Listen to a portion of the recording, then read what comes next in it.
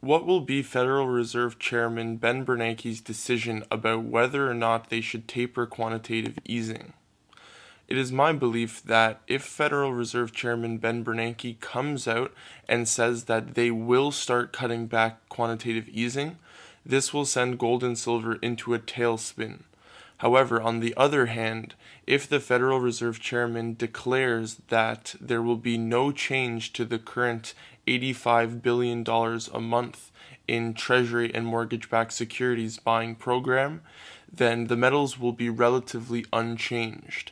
However, if the event comes out and Ben Bernanke says that he's going to be increasing the amount of quantitative easing which is going into the economy, this will be the only positive scenario for the precious metals in terms of this week's meeting.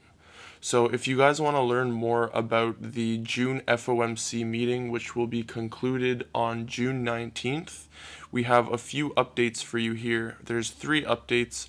One says gold update, bear camp in the driving seat ahead of FOMC meeting.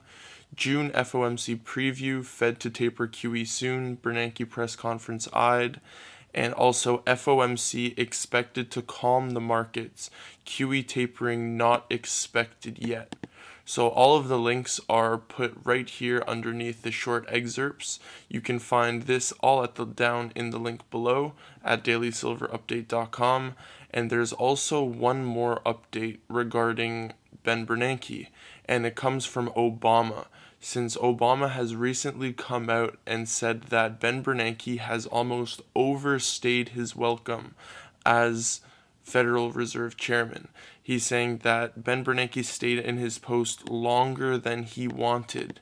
One of the clear signals the central bank chief will leave when his current term expires next year.